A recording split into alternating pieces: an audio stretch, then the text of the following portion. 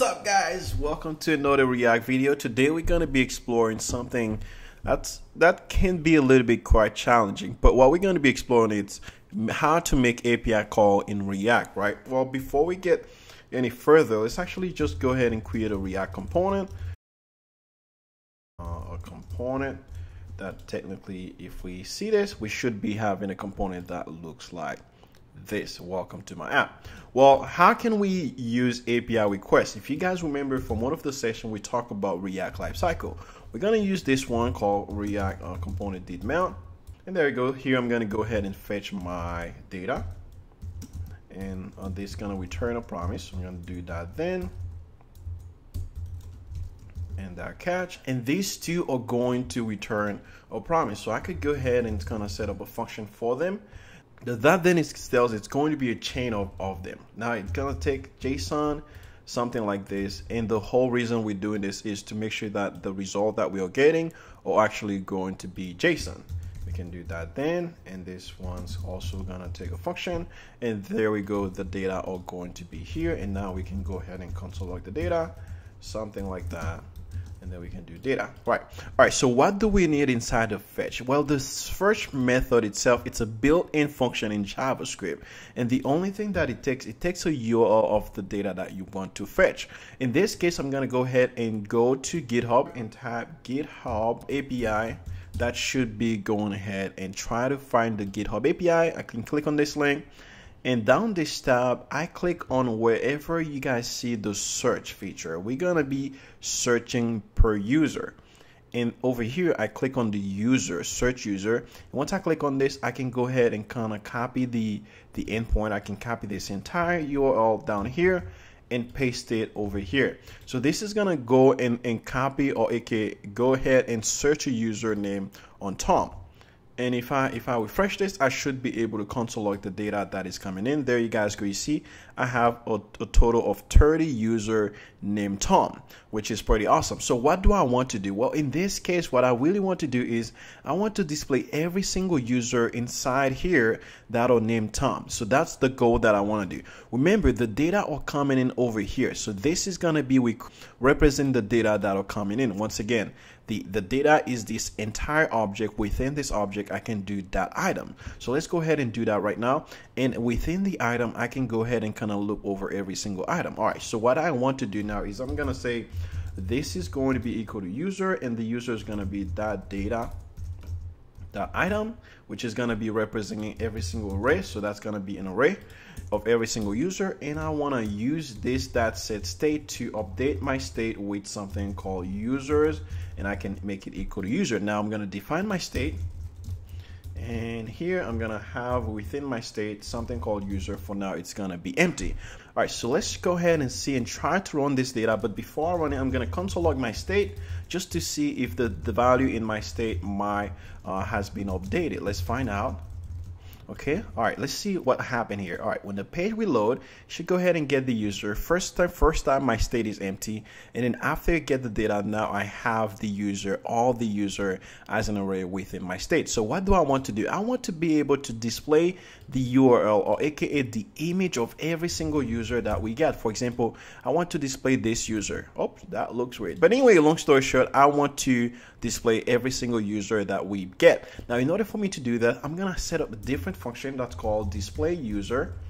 And within this function, this is where I'm gonna go ahead and loop over every single item that is inside my state. So I'm gonna go ahead and do this state users. And I'm going to do that map in order to loop over it. I'm going to say, all right, I'll loop over every single user. And then once you find every single user, I want to have an href tag. And this href is actually going to contain every single image of every single user. All right, remember the map feature itself takes 3 parameters. For this one, it's going to be element, and then the index, and then the array. The only one that we're going to be using, we're going to use the element. What is this? Well, this element is going to be representing every single object inside this array. So if we are inside this object, we can just do element.u something to get access to the image. So let's do that. Element that they will give us access to the image. All right, so and then the only thing that we need to do now is make sure that we are returning this entire thing. All right, let's find out what this does for us now, guys. And if we want to run this function, just need to copy it and go inside right after here.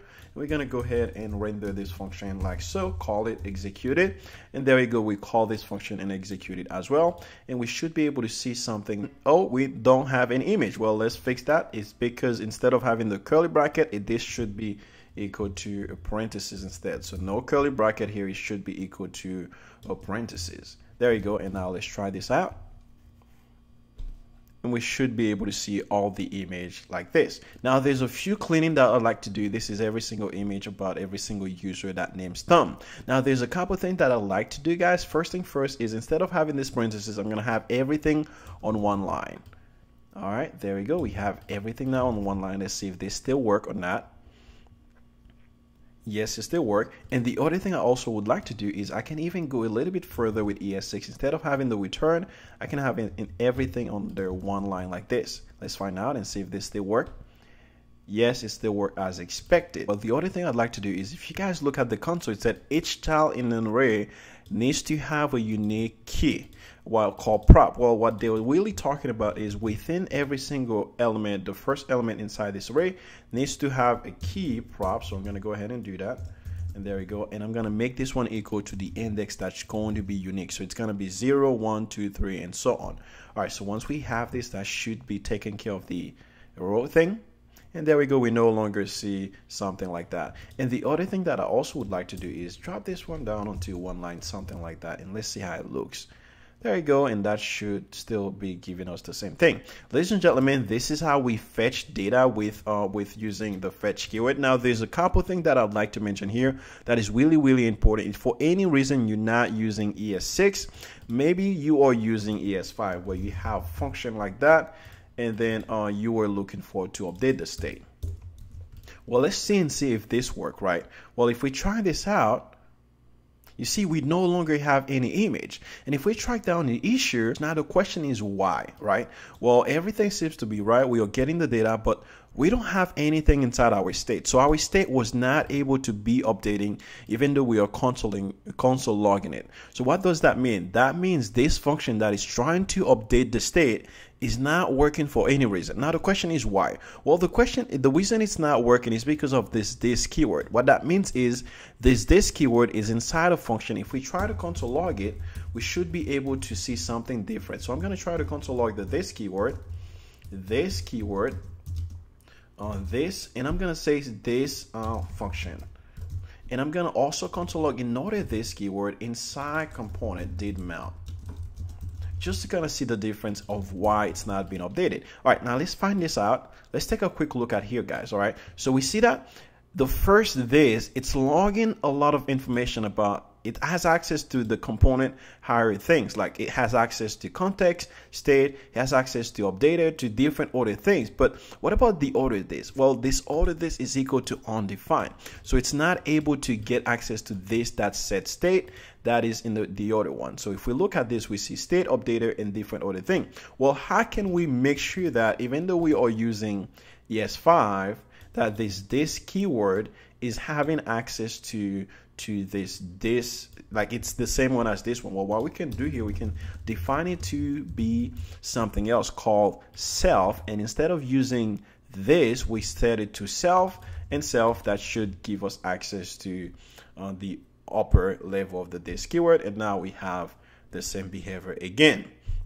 But this might sound confusing. What is another way that we can do it? Well, if we want to do it, we can use this, we can bind it with the upper level thing. What we can do here, down here, we can say bind this one with this keyword. All right, let's find this out and see if this works. And that should be working as expected. And there you guys go. This is something that you should definitely keep in mind. So the bottom line is, whenever you are using this keyword inside a function, you have to be mindful of how deep you are using this keyword. Is it inside a function and then it is also inside another function? Then you need to be mindful of which access that this keyword has. Now, to make things simple, we usually use an arrow function, which always refer to the upper higher level of the this keyword that you don't need to deal with this, and we will still be having the same behavior. The bottom line is this is how you do fetch API requests using the built-in feature. But there's a last thing that I haven't talked about is the catch keyword. Well, the catch keyword is in case something happened. For now, I'm gonna go ahead and say, oops, something happened. Something happened. Well, what does that mean? That means if you try to make the API request and something went wrong, maybe you misspelled the API, maybe the services is down. Well, this lines of code is going to fire if something happened. For now, nothing happened. Of course, we will see all the image, but let's say we had the API link wrong. I'm gonna go ahead and delete something from this, right? And now this is no longer a valid URL. What that means is I will no longer be able to access data about Tom. And check this out. You see this lines of code, which is the catch, with anything that is inside the catch now is being fired and said, oops, something happened. And this is a way to kind of throw error in case something happened with your API transaction. All right, ladies and gentlemen, I hope this makes sense for you guys. If you have any question, leave them in the comment below. If not, see you guys in the next video.